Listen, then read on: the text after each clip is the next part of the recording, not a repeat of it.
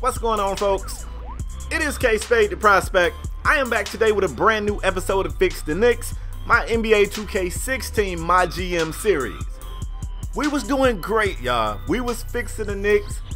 Hell, to be completely honest with y'all, I really thought that I had fixed the Knicks. Like, I thought I had built the perfect roster over there.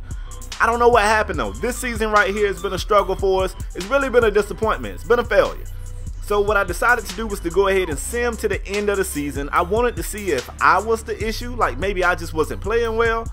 And you know, what I discovered was kind of crazy. So I want to bring it to you guys right here. This video is kind of long, so what I decided to do was just chop it in 2 pieces. But don't worry, I'm going to give you both parts, part 1 and 2 in the same day. So you don't have to worry about saying, well, I saw part 1, when will part 2 be uploaded? I'm just going to drop them both, right? Anyway, let's get into it, man. I started the sim. The team started to lose a lot. I mean, not just like a game here, a game there. They was losing a lot. Then the injury bug started to come and bite several players on the team. You know, different guys was getting hurt. I'll show you guys how the season ended. First of all, shout out to Melo. Melo stepped up for the bench and said, hold up, we got some injuries, but I don't want you to make any moves. We got, you know, the bench over here to step up. I don't know what Melo saw in the bench that made him feel like those guys could step up, because I don't see it. But you can see what I'm saying about the team. They was not just losing, y'all. They was getting drugged 6 in a row, 7 in a row, 8 in a row. Finally, they did beat the Pels. I mean, this is just crazy. Of course, we got another injury too. So the crazy thing about these losses, and you guys can see it, you watching it like I'm simming it, you're watching it in real time. These ain't like 1-point losses or 2-point losses in most cases. The wins are real close wins, but the losses look ugly. Like, my team is out here getting that work. So I just completely let go of all the control. I stopped playing the games. I stopped managing the, you know, like the game plan. I left all that in the hands of Derek Fisher, who I'm pissed off with. So of course I get a press conference where they put you on the hot seat and say, you know, which part of your staff are you not happy with? And I just threw them coaches under the bench. They got a job like I got a job. You know, it's my job to kind of assemble the team. It's their job to go out there and get the most out of the players, and they ain't doing it. We got to make changes this offseason. The season ends with us still losing games, as you can see. I don't know, y'all. It's so crazy because you look at us on paper, we look good. Show you guys, of course, I did complete some goals for the owner, Philip Turner. Let's get all that mess out the way. Let's talk about season awards. No shock here. Steph Curry was NBA Most Valuable Player. Ben Simmons was Rookie of the Year with the Utah Jazz. That's crazy. Derrick Rose, 6th Man of the Year. He's not even starting anymore. Anthony Davis, Defensive Player of the Year. Stanley Johnson, Most Improved Player of the Year. And Greg Popovich was head coach. I don't know who that executive guy was, but I'm trying to get GM of the Year award myself, and we went the wrong way. My first year here, we built up. We looked great. We went to the playoffs. This year, we are a lottery team. How do you go from the playoffs to a lottery team? I'm about to get fired. I mean, if I was Phil Turner, I would fire me. Everybody would have to go.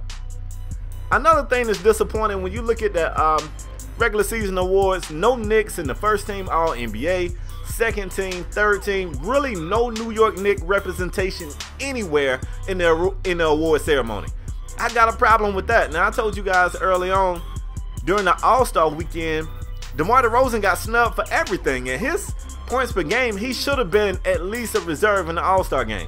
Same thing with Melo. Melo would kill it. He'll be top 5 in scoring and won't even start. Like, we got to do something to get the fan support up over here in New York. Sam, the whole postseason, to my surprise, Golden State was put out of the playoffs by the Spurs. The Spurs then went on to put out LeBron James and his Boston Celtics to win the championship. Pop said he was the coach of the year, and damn it, he took it all the way. It was some big player retirements too. Kobe, who had already been shipped out of LA. You know, Kobe's gone. You kind of want to see Kobe gone when he started rocking another uniform. I ain't ready for that.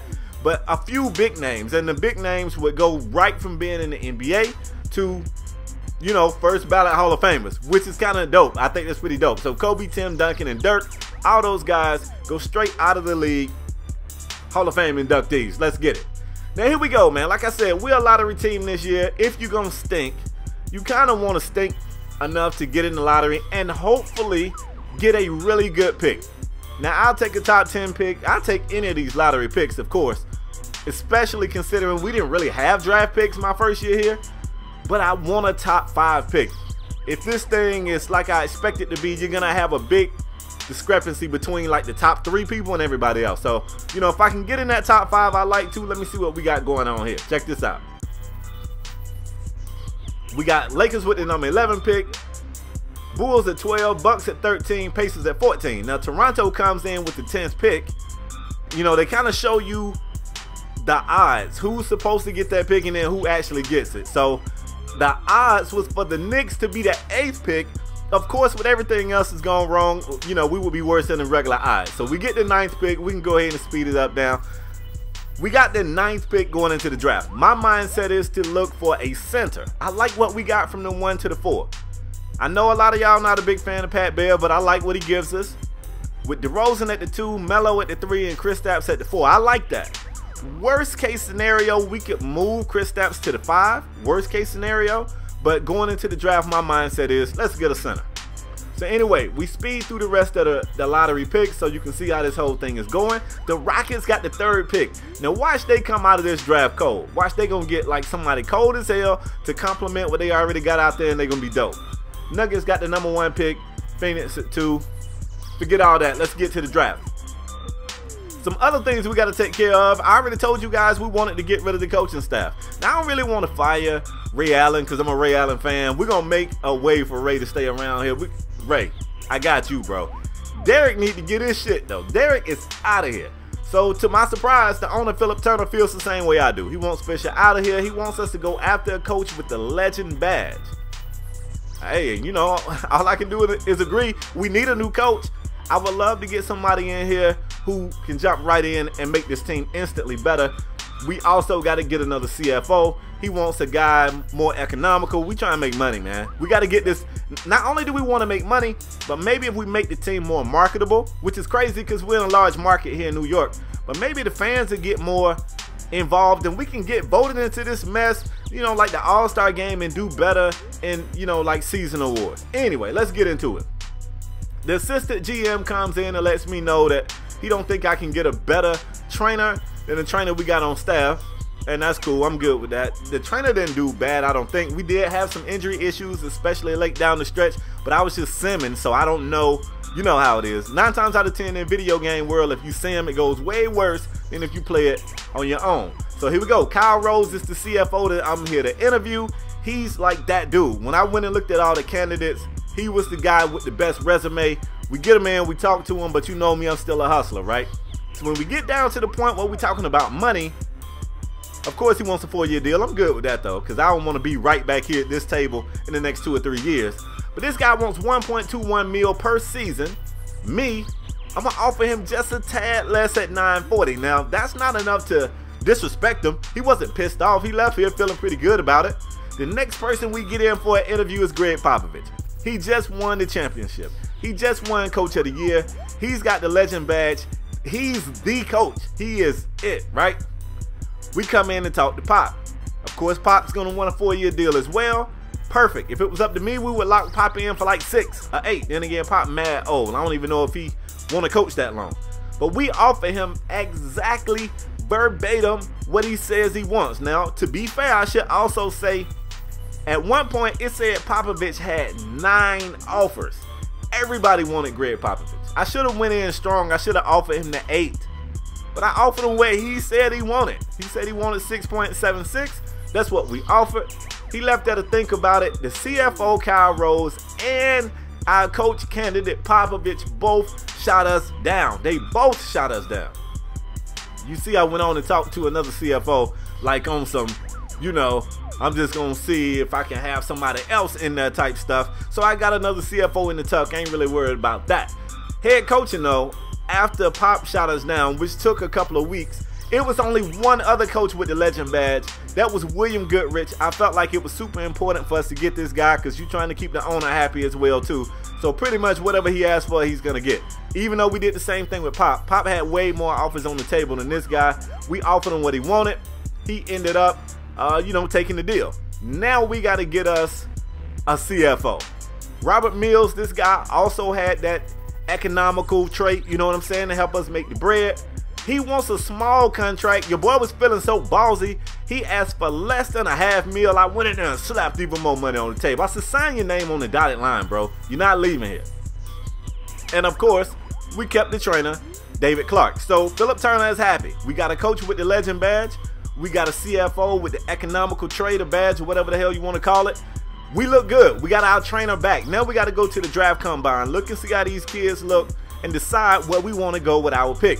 Keep in mind, we traded our second-round pick during the season to get Buddy Hield and Jamal Crawford. Hindsight, I know what y'all gonna say. You probably could. Right, but at the time, I really felt like that was a good move, so we made the move. We get out here, man. The new head coach, William Goodrich, comes in the office. I don't know why. He jumped in and said, look, this is who I think we need to draft. And he wants us to draft a power forward. Now, I wanted to draft a center. At the same time, if the power forward looks good enough, I'm cool moving Kristaps to the 5. Guy Cohen is the guy he wants me to take a look at. Right here, his draft rank is 7. Now, it's different sources. You see he's 7 on Draft Express, 15 on the 2K big board. I think he was 10 on NBA.com or something like that. Now, when you look at his strengths, everybody kind of felt like he could develop into an all-star one day, really good potential. I like that. He averaged 16 points a game and damn near 10 boards. Almost averaged a double-double. So I like what I got from him. When I went and looked at centers, the best center on the board was Wade Welsh. I'm still trying to mull over which one I'm gonna, take. His strength is that he could develop into a good player. Like, if that's your strength, I'm already kind of like, whoa, hold up. Then I realized he only scored 10 a game. His rebounds were a little lower as well, so I decided we was gonna go after Guy Cohen. When you know Guy Cohen, depending on which source you look at, his draft rank was higher than our pick at 9. So we might have to make a move to get this guy. William Goodrich said, do whatever you gotta do to get this guy. Whatever we gotta do, we gotta take him. We go to the draft. I'm gonna speed this up too. 2K, one thing you guys gotta do, stop making us watch this draft in real time. You should be able to skip just to the user draft. I mean, if you wanna see it, why not? But if you, like me, and don't really care who the computer taking, cause it's got no bearing on what you got going on, then let me get that all the way up out of here. But, let's get into it. I was worried that this guy would not be around when it was time for us to draft. So I had to make a trade. After searching around, man, the Hawks was willing to make a deal with us that I liked. We gave them the 9 pick for the 7 pick. And then, of course, we had to also give up our first-round pick for next season. I know y'all going to hate that, but somewhere along the line, I'm going to try to get us another first-round pick. And we took Carlos Boozer, who might end up getting cut anyway. We get into the draft. Number 1 was taken. Number 2, Jackie Washburn. I'm looking at these dudes too, right? Because I'm like, 76 overall. I'm trying to look at the overalls and get a general idea of what we taking. If the number 2 guy was a 76 overall, I'm like, man, could we possibly be taking a guy that's not even good enough to play? The number 3 guy's a 68. He's the 3rd pick out of the draft. This man averaged 22 points a game. He's a 68. We in trouble. We in trouble. So we're up, man. Here's our draft. I go through and look. Lucas Strong, really good point guard. I don't feel like we need a point guard, though. I like what Pat Bev gives us. We go ahead and take Guy Cohen. This is the guy, right? So I guess what I'm going to do, let me stop part 1 right here. We'll pick up with part 2 right here. I'll catch you guys on the next one, all right? Peace.